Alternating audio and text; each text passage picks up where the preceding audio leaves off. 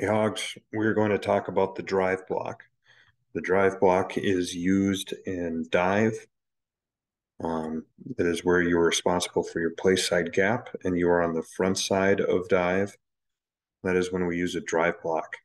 So we use a drive block um, where we have a guy in our gap. So a guy from our shoulder or play side shoulder to the shoulder of the guy next to us on our play side. If there's a guy lined up there, we will use a drive block. So it is just like a down block.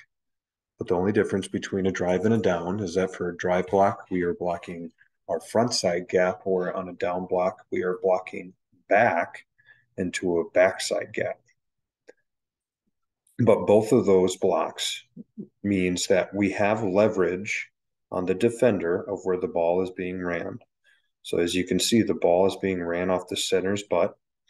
And so we are blocking play side and we are keeping our leverage on the defender, which means we don't want to try to get on the other side of this guy where he can fall into the play and beat our leverage. We want to stay on this side of the defender. So how we do that is we take a 45-degree angle step with our first step right at his midline. Our second step is we square up on a 45-degree track with our helmet on his near number, and then we drive that guy on a 45-degree angle away from where the ball is being ran. We're trying to drive him on a 45-degree, run him to the sideline, and create lateral movement, trying to drive this guy away to make this hole as big as we can where the ball is being ran.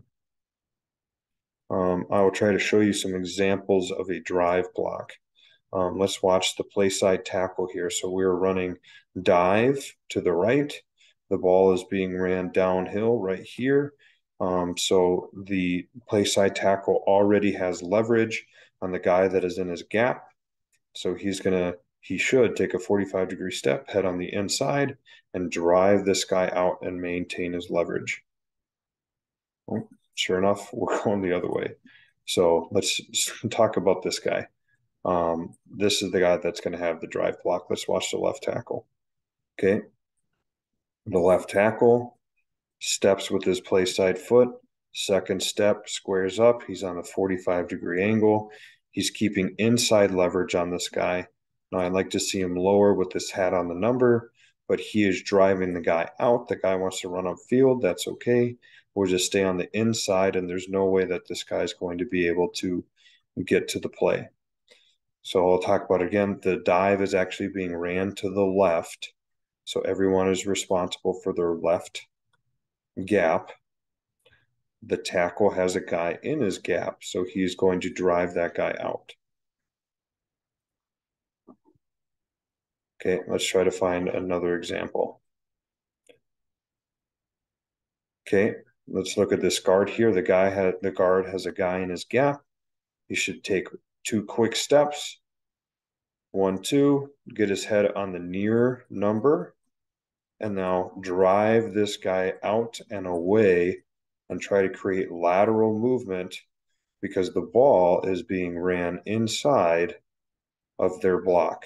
Okay, so notice this is a great picture. The center, the guard, the tackle, all three creating lateral movement, trying to drive their guy away from where the ball is trying to be ran.